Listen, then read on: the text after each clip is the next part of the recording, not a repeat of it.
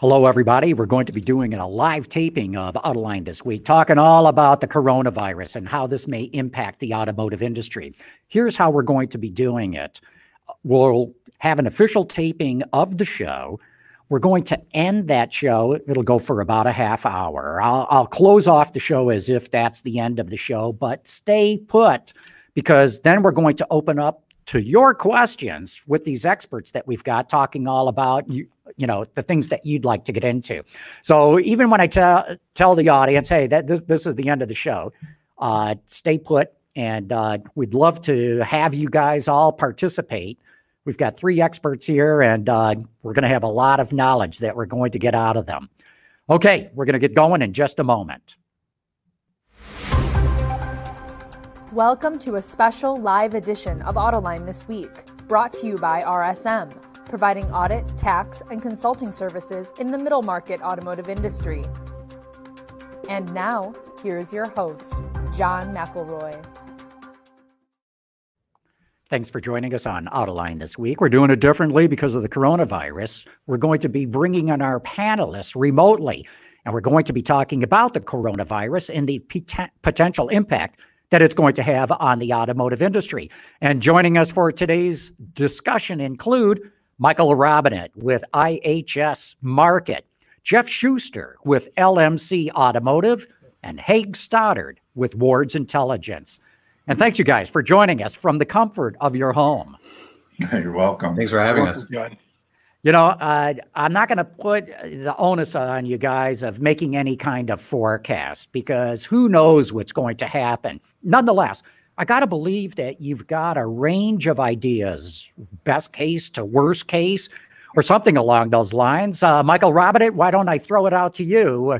What do you think might happen with the market right now? Well, John, and hope everybody's staying safe these days. Yeah, certainly, John. If you stand back and take a look at it, there's a couple of elements to this. There's the supply side. When can OEMs effectively get back into the facilities and have the proper supply chain, and safely build vehicles? That's kind of number one on the runway. Then, obviously, with what's occurred with the stock market and all shelter in place and all those other aspects, there's the demand side. So you get the supply side and the demand side. And to be honest, neither there's, we as 3 forecasters, and I'm not going to speak for the other 2, but I can tell you, it's a moving target. So if we were to tell you X, it's almost definitely going to be X plus Y or X minus Y. It really depends on a lot of variables. That it's all new territory for us, and again, we've got a full capable team within IHS that does a lot of this work. I'm just really more looking at it from the supplier side. But to be honest with you, there's 3 areas: demand, supply, and then downstream what's going to happen with vehicle launches and investment, and the how capable from a financial perspective suppliers and OEMs are going to be on the other side of this. Yeah, no doubt about it. We're definitely in a state of flux right now, and things will probably be different a week after this show airs. But Jeff Schuster, your thoughts on this? Best case, worst case, any ideas? Yeah, absolutely. I think when you look at it, I would agree with everything Michael said in terms of just how fluid things are. We've been looking at daily revisions, if not hourly revisions to date. I think from our perspective, just looking at the supply side and the shutdown announcements and the likelihood of essentially the entire automotive operation from a manufacturing standpoint being shut down for a period of time, I think that's where we're headed. We've just with what's been announced through a few minutes ago and what we've heard that hasn't yet been announced, we've taken out more than 600,000 units out of North American production just with the shutdown. I think the bigger issue is, while I agree that I think these are the different levels and stages, looking at supply chain, looking at production levels, I think ultimately demand is what's going to drive this. And we're looking at demand, that certainly is going to take out a lot more than that. We're just from a range, we're down probably sub 15 right now for the year. 15 million units for the U.S. I think looking at a North American market that's probably off anywhere between 12 and 15%, and I suspect it's going to get worse. So I think the industry is going to have to put the seatbelt on, and probably should go with a 5-point seatbelt at least through the remainder of the year. Yeah, no kidding. A 5-point seatbelt is really what we're going to need to be wearing. Haig, Stoddard, same thing. I know you guys at Ward's Intelligence track all kinds of sales and productions. What's your outlook? Well, the way I kind of look at it, I think, Jeff and Michael hit it right on the nose. I can't argue with anything they said. So I back that up totally. I kind of look at it from the point of view as, yard markers. We could we're going to have a bad year. We could have a very bad year, or it could even be worse. I think what we need to look at is things are going to keep getting bad until we finally see that maybe the coronavirus spread, especially in North America, is starting to get under control. And then the second thing after that is how soon does consumer and business confidence come back enough that we can start seeing some return to normalcy on the horizon. And how soon consumer and business confidence comes back is going to be determined, and how deep the economy is hurt. And that'll be determined going back, I think, to when do we come out of this lockdown mode and so forth. So I would have said coming out that we would have had to be back on the track or see something on the horizon by this summer for this year, even in the US, to just have a 14 or 15 million sales volume, and North American production volumes along the same thing. Now, including yesterday, and I think the announcement of California going into a complete lockdown is a leading indicator. It probably, as Jeff and both Michael kind of alluded to, is probably even going to start looking a little bit worse down the line. Wow, you guys are painting a bleak picture. Is there anything we can learn from what happened in China? It all broke out in China first. They went into a big lockdown in the country. Now it looks like they're getting back up to speed. So maybe 2 months of disruption or something like that. Anybody want to jump at that one? Or what can we learn from China? Well, John, I think what's interesting is look at the different levels of the recovery in China. Yes, they're back, or at least from our economic staff. Basically said that 90 to 95% of economic activity is back up and running, but the 5 to 10% is actually small businesses that are only probably about 60% running. So the entire country is not moving forward. They're satisfying domestic demand, which is weak and is starting to work its way through. But think about China from an export market perspective, especially not so much for vehicles, but definitely for the component side. So now that you've got North America that's down, essentially down for the most part, except for just a couple of facilities through later this week and maybe a little bit in next week. And then Europe is essentially shut down. So the siphon of those components, at least within automotive, that slowed down substantially. So you've got the domestic demand and then the export demand. And so this will be sort of a double whammy for China. And from some respects, our own market, we've already sort of experienced a little bit of the export declining, and will continue to, and then we'll have to certainly work through the domestic side. Yeah, anybody else want to join in? Lessons from China? Yeah, I can jump in. I think, China and I think other markets, I think we can look at a lot of different tracks. Obviously looking at China, and I think if you were to go back to when China essentially locked down, massive cities, multi-million population cities to try to get a hold of this, I think there really wasn't a thought that, assuming this spreads around the world, that we'd be able to, or would be even willing to do that. And now we're seeing that in Italy, we're seeing that in Spain, we're starting to see that in the US as well. Maybe not to the level or to the speed that happened. I think the bigger issue, obviously, just from a mortality standpoint, is the ability China was able to get beds, the temporary hospitals up and running. That's obviously had an impact in Italy, the inability to do that. But I think, if you look a couple of weeks down the path, you can see us kind of getting to that state. The question is, was it soon enough to contain it? Or will we continue to see this progress a little bit further than what happened in China? I think the other thing that we need to look at with China, and we're hearing reports. One, can we believe the the case count that they're reporting now. Obviously, they have restarted operations. Our office in China is back in the office, so they're no longer at home. So I think that's a good signal that this can run its course.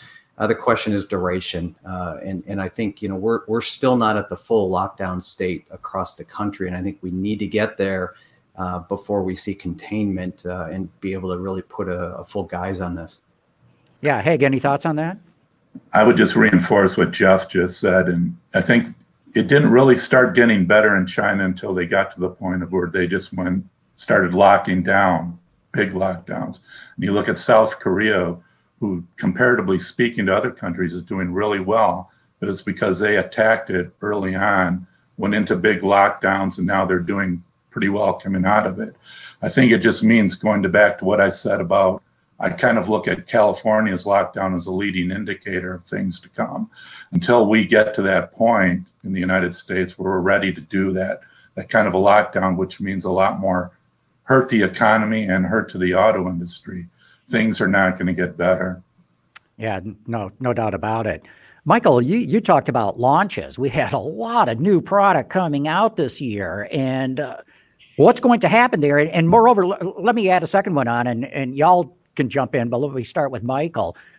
How much work can you do at home? I mean, clearly the line workers cannot, but can you do R&D work? Can you do our engineering at home? How's that going to impact the industry as well? So 2 questions there: product launches and how much work can you do at home? If you're a program manager, I have a family member who's a program manager within a supply base, and it can be limited. Obviously, you need to test parts, you need to work through new tooling, and that's something you can't do at home. There are certain aspects of jobs that you can do. I think all 3 of us, I mean, I can do a good part, probably 95% of what I used to do in the office, I can do here without that social interaction, which is important. These are some major issues. Let's get back to the launch issue. There's kind of 3 waves that are going to occur here. First wave is, can we effectively launch a vehicle, let's say in July? And there's a couple of big launches occurring in July. Significant launches, by the way, that are occurring. A couple, GM's got a couple, Ford's got a couple, all the OEMs have something going on this year. Can you effectively get that done? And I know that is a major issue within the OEMs, that they're prioritizing that.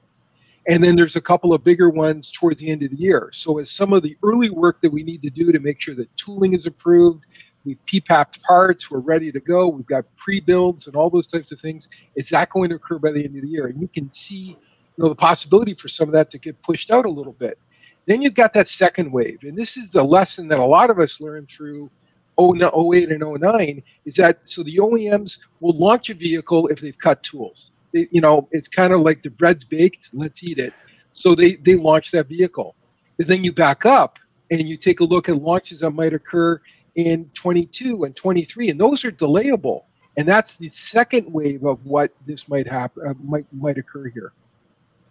Yeah, I think just to jump in, I think it would be hard not to see delays in both of those stages. I completely agree that that's likely what we're looking at, even with a prioritization of these major launches.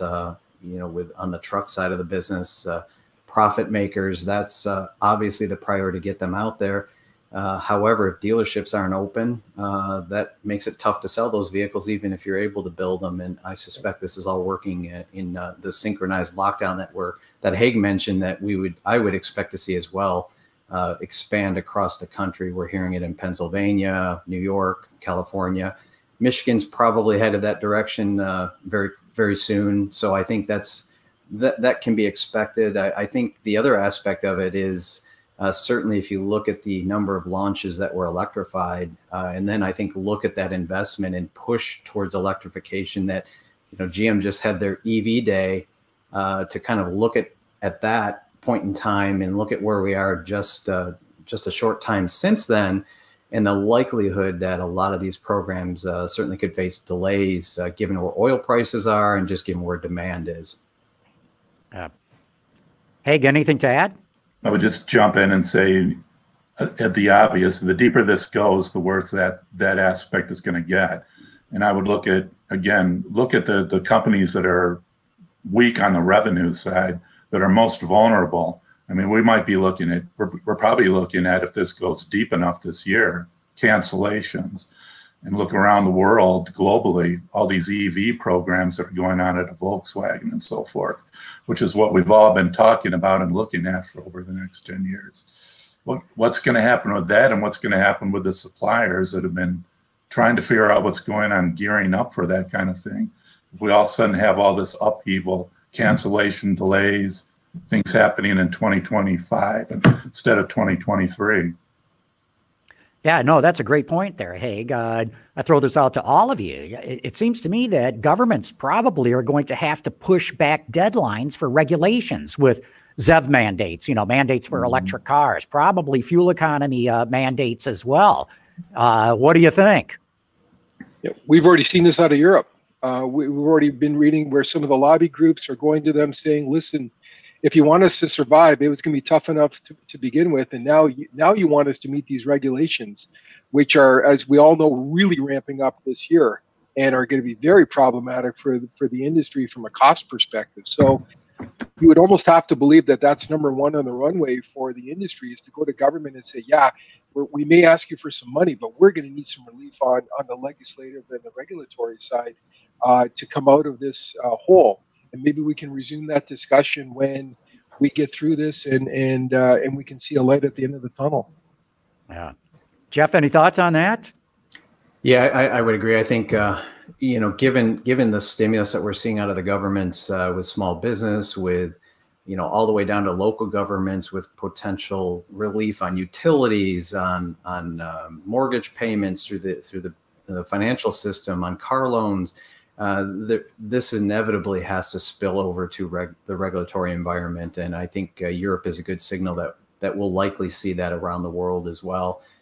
This is severe enough that would put a real, I think, constraint on the ability of the industry to come back if they're forced into that investment phase without really having a revenue stream essentially right now to fund it. Yeah, Haig, I mean, with what you're talking about, painting a pretty bleak picture in terms of production and all that, it would seem that some sort of delay or postponement or move back on regulation is inevitable. Yeah, and I hate to keep being so negative about everything, but yeah. Hey, you got to be realistic. I think you have to in this case, and Jeff and Michael, I think, hit it on the nose again. I think definitely in the U.S. I could see a delay in even the 2025 regulations. That was actually something I hadn't thought of until you brought it up, but I think that's a good point. And you're right, that kind of stuff as far as assisting business and the automotive industry, which is so important to the U.S. and other countries, there is going to have to be a hard look. Do we need to make these automakers meet those standards? I guess it might mean we also have to look at that we're going to have a lot more volume over the next 5 to 10 years of internal combustion engines than maybe we thought a couple months ago. Yeah, great point. It's got to be hard for the auto industry to even figure out how it's going to get back up to speed in terms of production. I'd like to hear your thoughts on it. What I'm thinking of is the bake ovens in the paint shops, in the assembly plants. I'm thinking even steel mills. Once you shut those things down, forging ovens, it takes a while to get them back up to speed. As we're doing the show right now, it looks like the automakers are going to be closed for a week. That's what they're scheduled for. I gotta believe it's going to go on for a lot longer than that. Michael, how hard is it to come back up to speed once everything's been shut down? At an OEM level, building vehicles, not actually, I wouldn't say wouldn't be that difficult, but you are right when you try to kind of work your way down the supply chain and kind of that bumping along and making sure that you've got all the right components, steel, forgings, all issues. But I think another aspect is pretty important here, that the production side is actually going to be more impacted than the sales side. And let me take a minute and explain that. As you decline on sales, what's your average dealer going to do? If my local Chevy dealer or my local Ford dealer or Toyota, they've got a certain amount of inventory. And as they see the sales volume decline or they're shelter in place and people are slowly coming back, they're going to sell off of inventory.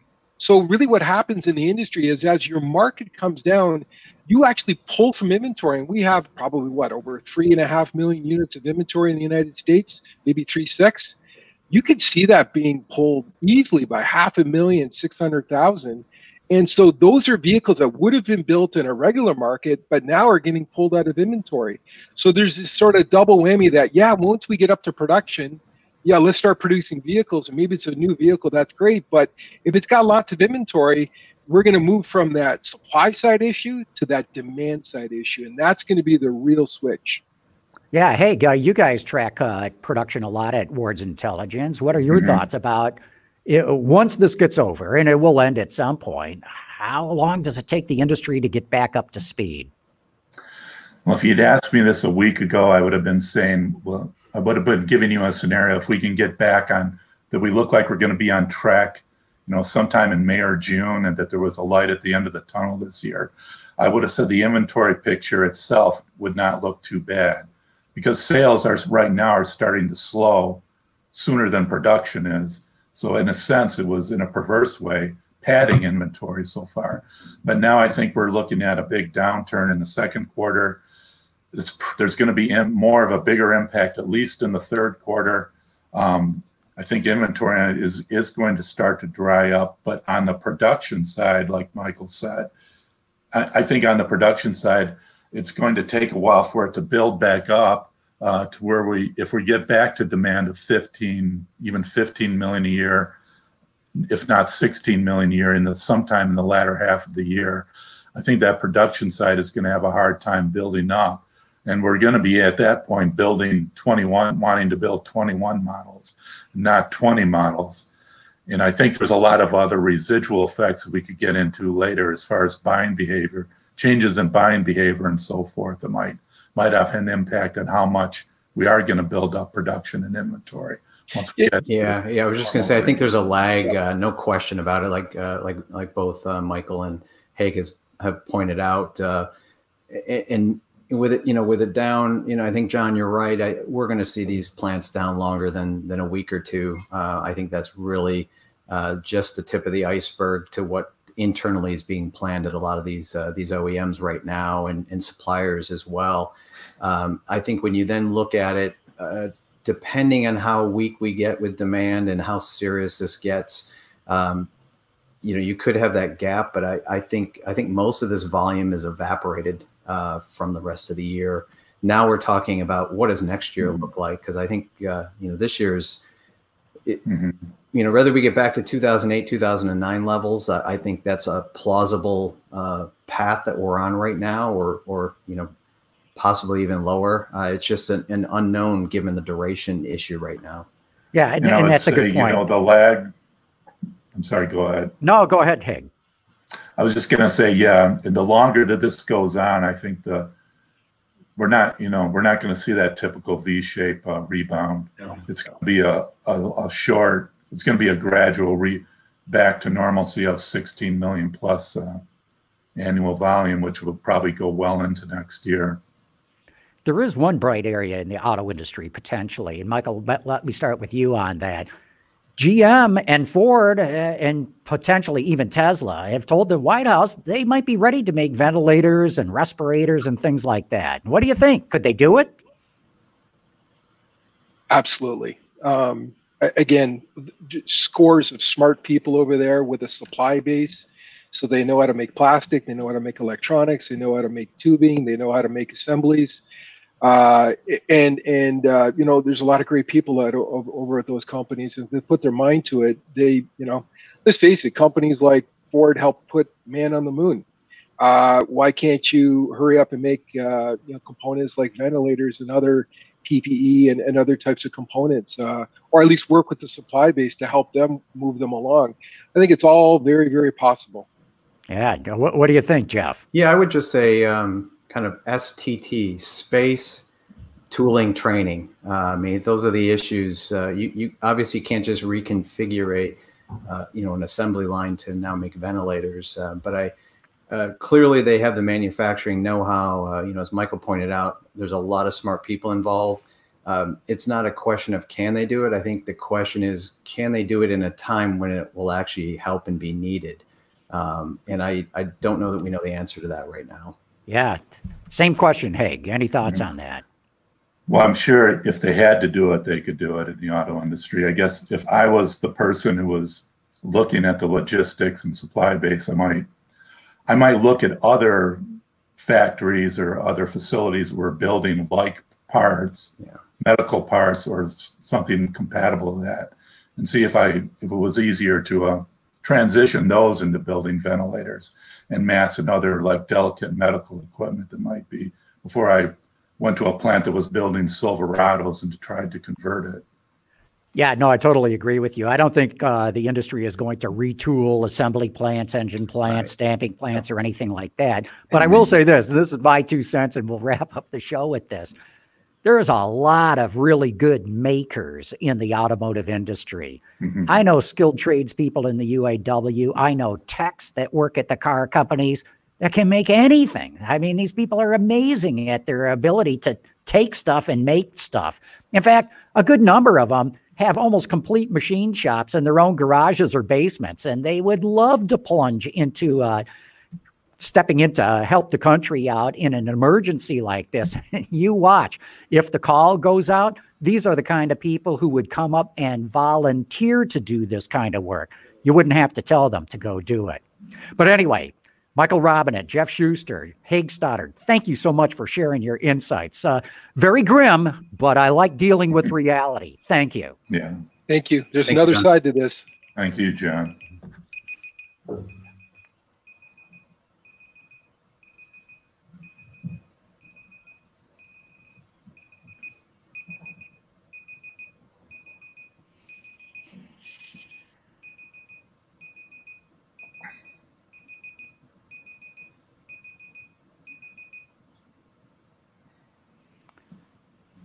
Okay, we're going to go with the chat right now. So any of you who have been watching live, you've got 3 experts that you can ask any questions of.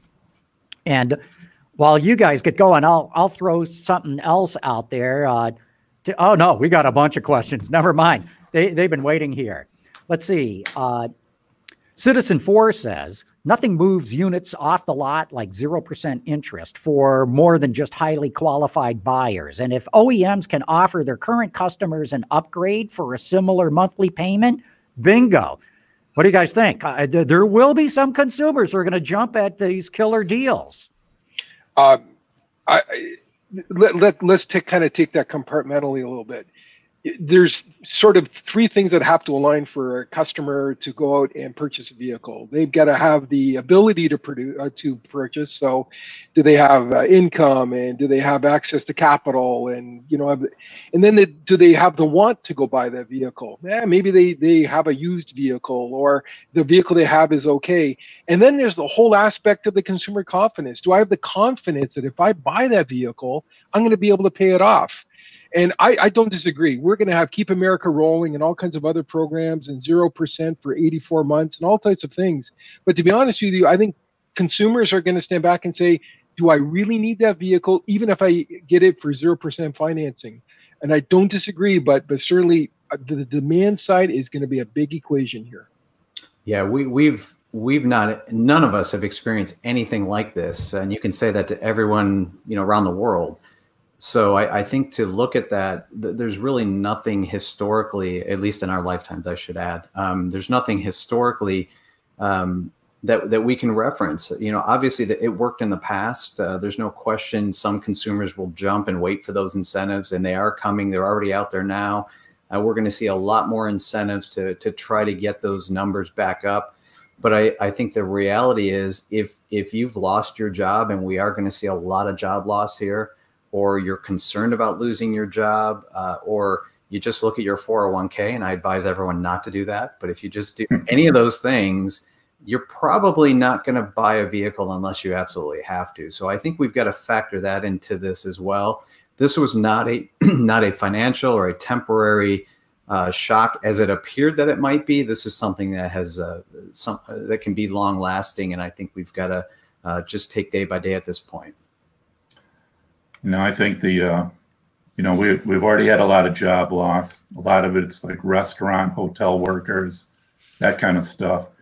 The news is going to keep getting worse. I think more people like in the white collar workforce that have paid sick leave and healthcare are going to start wondering themselves, am I going to have a job by Christmas? If not, maybe not even at the end of this summer. And I think a lot of big ticket purchases are just going to be put off. It will induce some demand, all these, 90 days without payments and so forth. But I think the mood is going to be that we're going to put off making any major decisions on putting out lots of money for cars. Yeah. Again, anybody who would like to participate and submit a question, you can put it in through the chat room right there. We've got a comment here from Dan Neal. Hello, Dan. He says, ban the internal combustion engine and avoid the drawdown of legacy. He says, what growth is there going to be in legacy car making? Oh, there's still a lot of suppliers and OEMs that are counting on the internal combustion engine and different variants of propulsion based off the ICE for several years to come. So while it may be grandiose to think, hey, we can maybe this is a great opportunity just to stop all ICE and go to EV. I think that obviously the infrastructure it just would never work. And there's going to be that gradual transition. That transition may be pushed out a little bit. We got $25 oil now. At $25 oil, the equation becomes a lot different, and in terms of the cost of ownership and such. So, these are a lot of different factors that have to be worked in. I think even if you force the issue, as Michael said, the infrastructure, the investment, we're not fully up capacity wise. There's no way we could support that at an industry wide level around the world, let alone in the U.S. Haig, anything to add? No, I could only reiterate what they say. I will throw out one thing though, one interesting that at least I thought was interesting. We had a story on our website yesterday that in China, while the coronavirus was going on there over the last couple months, they did have an increase in demand for low speed delivery autonomous vehicles over these last couple months. Yeah, very interesting. Kind of an impact that might have in the long run, those kinds of things. Yeah, right. It will. Just to address Dan's comment too, look, there isn't even the battery capacity to make the electric vehicles that automakers want to make right now. We've had BMW claim that there's a shortage of batteries. I think Mercedes has made the same claim. I'm not sure I totally believe their excuse. I think they're looking at sales of EVs, their EVs, and deciding to delay production of electric vehicles. But we certainly don't have the battery capacity just to ban the ICE and go all electric right now. Absolutely. Okay, Brett Schmidt says, General Motors just came off a lengthy strike that shut down production and reduced inventory. Do they now face a misbalanced inventory going into the second shutdown? Hey, let's start with you because you guys really track on where inventory levels are. No, actually, I would say before we got into this virus effect, GM's inventory was actually pretty balanced. So I think going forward, they're not any more out of whack than anybody else is going to be once demand and production starts drying up. The way it looks like things are going now, I don't think inventory is going to be a problem going forward as far as drying up. It'll be how much inventory do you have left once things start to get better. And GM's not any really overall worse or better off than anybody else is on the whole. Yeah. Any thoughts, Michael or Jeff? Yeah, I was just going to say, I think with a pivot, just again in the last couple of days, initially when we were looking at the inevitable shutdowns or started hearing indications of these plants expected to go down, it was a concern of, especially with GM, is there enough inventory? And I know they're looking at that internally. I think the reality is now that we know, let's not pretend we're in a recession. We're going to be in a recession. We're likely to see a much stronger pullback in demand I think there could be pockets of problems, but I think overall, at least for this year, it probably won't be an inventory problem. That may spill into next year, again, kind of tying in the lag issue. There could be potentially some issues if demand and supply aren't aligned correctly, given that there is a lag. Yeah, Michael, what do you think? Are you in a good position to have lots of inventory right now, or are you in a good position to have very little inventory right now? And I guess it depends if you're an automaker or a dealer as well. Well, if you're a dealer, you still got to carry it. Now, whether your flooring costs are zero or they're not going to be zero, you're certainly going to have to pay somebody to hold the vehicle. So certainly, everybody's going to be looking at their inventory. It's kind of like internally, all the consumers right now, they're examining, well, do I really, obviously I can't go on that trip. Do I really need to redo my kitchen at the end of the year? Oh, I think I can delay that. And I think these types of decisions are going to find their way into automotive. We think this is certainly going to carry over into next year in terms of a lag effect. There's no doubt. And how do we emerge from this? And that timing is really, frankly, up in the air. The supply side is a big issue. The demand side is the one where that could really have longer lasting effects. Hey, we've got a good question here from John Public Profile. He says, how much of a differentiator will Tesla's online purchasing and delivery services be? Seems to me Tesla potentially has an advantage there. John, let me take that for a minute. We've gone from a 29,000 Dow to a 20,000. Okay, think of the wealth effect that's been impacted by that decline. And we've had oil decline substantially. Now, I think, again, whether this is Tesla or other higher end EVs, oil really had something to do with it, but not an awful lot to do with some of those decisions on purchases, to be honest with you. It was really more driven by wealth effect and the ability and the want to buy those vehicles. As you go down that far, you have to really question how robust that wealth effect demand is going to be going forward. So, you take a look at lifestyle vehicles and those types of offerings. Obviously, the rental side is going to have a significant impact. Fleet has been pulled back substantially. So there's different pockets of the market that are being more impacted. But if you get to the EV side, I think that there's going to be some real issues. There's no doubt. Yeah, I think there's a couple of issues there. One, as Michael pointed out, the cost of the Tesla products and how that might be perceived by a consumer that did lose all of that in the stock market, or potentially even lost their job, or again is concerned.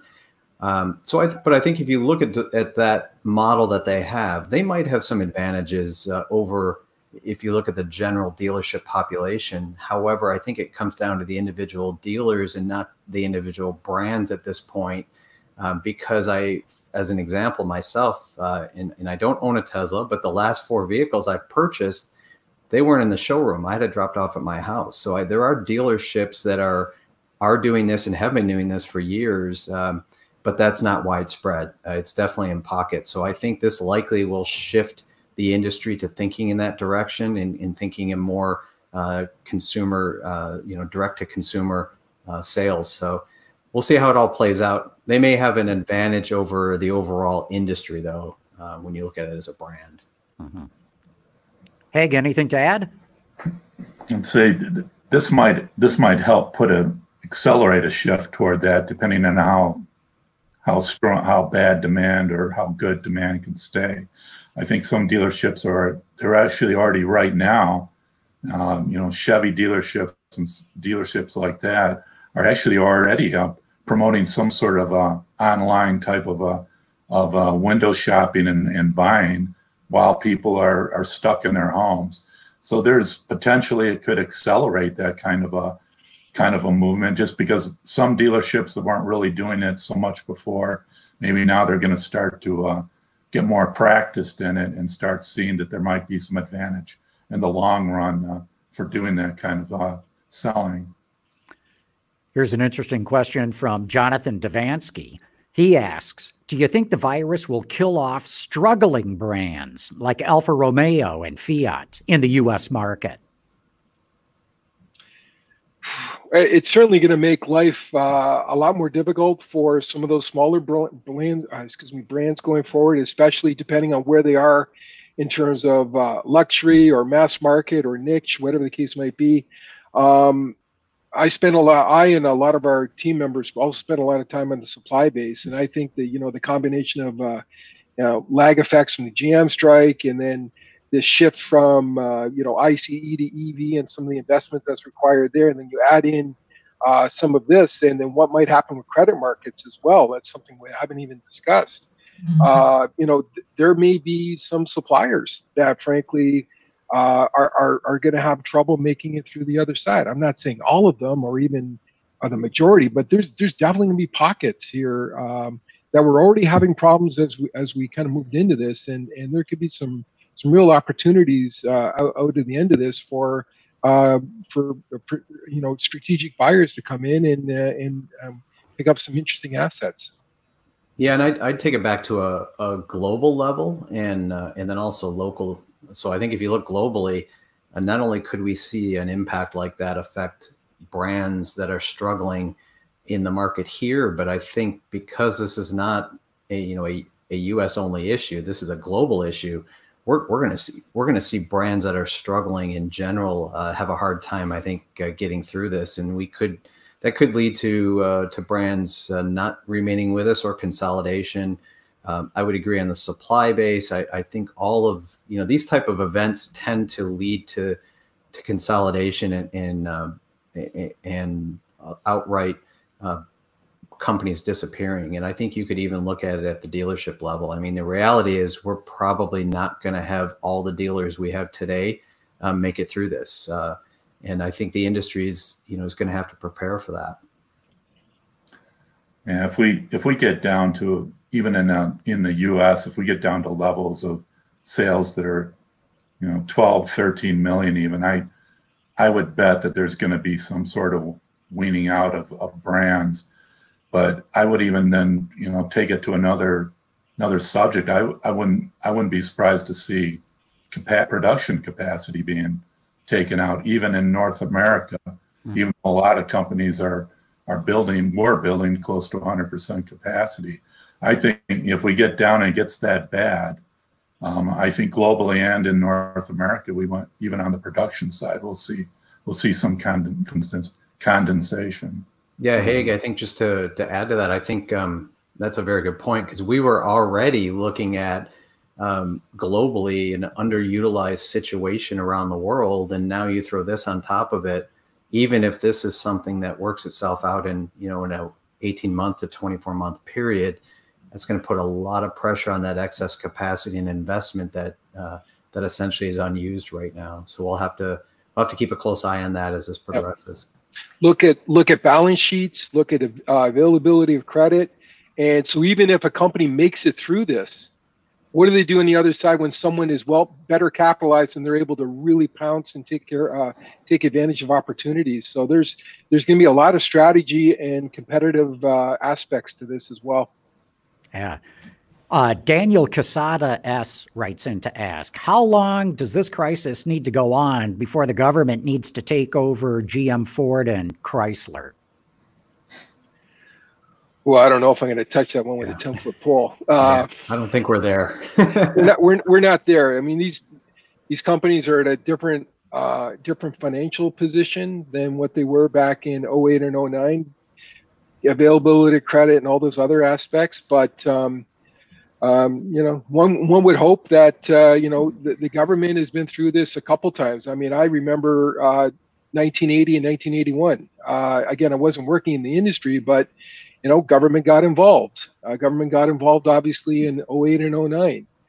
So there's precedent for it. Yeah, I personally, I don't think the government's going to take over GM, Ford, and Chrysler. They might make financing available to them, and not just the car companies. I mean, this is going to be across corporate America. Mm-hmm. No question about it, John. This is affecting all industries. Just look at aerospace, the airline industry. Their hands are going to be out first. Travel industry, but expect to see something on the auto side, I think, if this goes long enough. Yeah, I know the automakers are pulling out all the stops right now.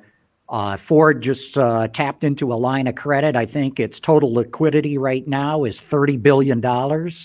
That's pretty good. My guess is GM's in an even better position than that. I'm not sure where FCA stands right now. And we'll see how this might impact their potential merger with PSA, with Peugeot. If you stand back and look at it, I think it's important to understand who's got exposure to China. Because now, GM has very good exposure to China. So does Volkswagen, and they're crawling out of this. So that's very similar to 08 and 09 when China was the real harbinger of keeping some of these companies afloat, or at least the accelerant to help get them moving. So China can be really important here. And those OEMs that don't have exposure to China, with a really depressed European market, and certainly some of the situations we see here in the United States and Canada, China is going to be pretty important.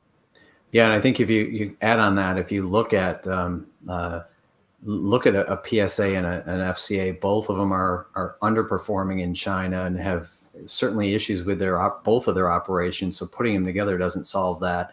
But it also, as China, and let's assume China comes back to a level that can help support these other operations that are going through this in Europe and in North America, they're not going to be able to participate in that aspect of it as well as a GM, even a Toyota or a Volkswagen. Yeah. I would just throw out there that an FCA, other than the Ram right now, they're at a point right now where they're sort of in a lull, a fresh product lull. And even on a global basis, if we get back to what, Michael was talking about before, delays of programs and things like that, I look as an FCA and some of the other companies, it's going to hurt them if they have to push back some of those programs, because it's going to hurt their demand, which of course is going to hurt their production and their factory sales revenue and so forth.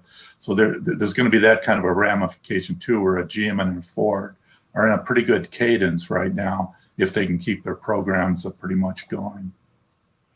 Yeah, Haig, you had mentioned these low-speed autonomous delivery vehicles seeing big demand in China. Sean Kadar wrote in to ask, do you think with everything that's going on, this will accelerate autonomous R&D and implementation? I think, I think from a need, certainly in the delivery space, possibly, but I think the reality is you've got to have capital. If you don't have capital to invest in this, the R&D is not going to happen. And I think that's probably at least the near-term stage we're looking at is, John, you mentioned liquidity, and I think that's the name of the game right now is to get through this. So I think once we come out the other side, or we see what this trajectory looks like, then I think we can talk about that. But I think right now everybody's hunkering down, and that's probably not the focus. Yeah, my guess is depending on how bad this gets, and Haig, you painted some pretty bleak outlooks for us there. I could see automakers slamming on the brakes when it comes to R&D expenditures. Certainly absolutely. In things like R&D that are a bit out there, nobody knows when they're going to make money on it. I mean, just chop it right now. Yeah, Michael, you were starting to say, yeah. No, absolutely. It's kind of like, if your dad said, hey, we're going to go on a cruise. Hey, that's great. And then he decides, oh, we don't have the money. We're just going to go to the beach. And here's a pail. I mean, really, that's what's going to happen here. The OEMs have multi-stage R&D going on, whether it be in battery or ADAS or fuel cell and some of those areas. And again, I don't know what's going to be ratcheted back, but you got to believe that virtually every OEM is war rooming and saying, okay, if we get down to X, what are we going to do? And it just like most companies that I know, and on the supplier side, they're saying, well, we were thinking about developing this with this company and partnering here and here and here. I think risk mitigation is going to be job one with OEMs and suppliers, and they're going to retrench depending on how bad this gets. If it doesn't add margin, don't do it. Yeah. Exactly right. B. Wilson on 4Web says, Inside EV reports that the Tesla Gigafactory in China is producing 3,000 cars a week. Long pause. So I'll jump in on that. Yeah, not sure. I think it comes back to what the three of you have been talking about. You know, production's one thing, demand is another. Right. How many Chinese consumers are going to be jumping up to buy new cars right now? Yeah, I think that then you've got the issue in China as well of wholesale and retail, and where that volume ends up going and waiting. And I think we're still at the early stages of what could be, I don't even want to call it a recovery yet, certainly in the auto sector, because we've just pulled more volume out of China. And I think, we look at a GDP growth that was in this high 6% range, then it came down and the expectation was 4%. Now we're almost evaporated from a GDP level. So I think if you look at that for this year, that those volumes, they're going to have to sit somewhere. I don't think there are consumers for them until we see a true recovery. Okay, and maybe we'll make this the last question. Brett Schmidt's back again, asking, should Congress recreate the Cash for Clunkers program to help spur demand? And if so, how should they make it different than the last Cash for Clunkers? Having lived through that, and I know the other two gentlemen did as well, certainly it had a near-term impact on basically getting product off the lots and helping the OEMs to help replenish some of that supply. But I'll get back to, do you need the vehicle? Even if someone gives you a couple bucks in your back pocket and 0% financing, you still have to pay for the vehicle and you have to be gainfully employed. Do you have the ability and the want to get into the market? I think we have to be careful not to get too negative. And it's easy to kind of pile on and say, oh my God, doomsday and dearth and things. We see an end. We see some sort of light at the end of the tunnel. But the issue is we just don't know how far that light is, and we got to be careful not to completely decimate the industry from when we do emerge, and how slowly or how quickly we might emerge at the end of that. So, I'll try and be a glass half full type person and say that we've been through this before. The climb out will be U-shaped. Definitely will not be V-shaped. And we're going to have to get our sea legs under us to really emerge from this. Yeah. Hey, go ahead, John. Sorry. I was just going to add, I think to just stay and end on a positive note. I think, we saw this 08, 09. We saw companies emerge much stronger after going through everything. I think innovation is the other thing that tends to come from this. Just look at what we're doing right now. This is innovation. I mean, we're trying to adapt to the situations. We're all working a little differently. I think it's going to lead to further innovation for the industry, for economies around the world. There will be some positive that comes out of this. It's hard to see it now, but we just have to get through it and look at the other side. Yeah. Haig, final thoughts? The only thing I would say on that is that I don't think there's any reason to do a cash for clunkers for one thing. Well, one thing it would do is just drain inventory faster if we did that. And the other thing is too, and it would be maybe more on a positive note, is if we were going to drain anything, maybe we'd want to get rid of those 2- and 3-year-old off-lease vehicles so that when the market does start coming back, maybe there's more demand going to the new vehicle side. Whereas, while we're going through this, if anybody is making a choice that they're going to buy a vehicle, they're probably going to go more to the used side at the same. We may see even more of a move to the used side than what we have been recently. So on the whole, I don't think there's any point to really do anything like that right now. Real good. Well, with that, we're going to wrap it up. I want to thank all of you out there who have been watching this live broadcast and submitting your questions. Thank you very much. And of course, special thanks to Michael Robinet, Jeff Schuster, and Haig Stoddard. Thank you. Thank you. This has been a special live edition of Autoline This Week, brought to you by RSM, providing audit, tax, and consulting services in the middle market automotive industry.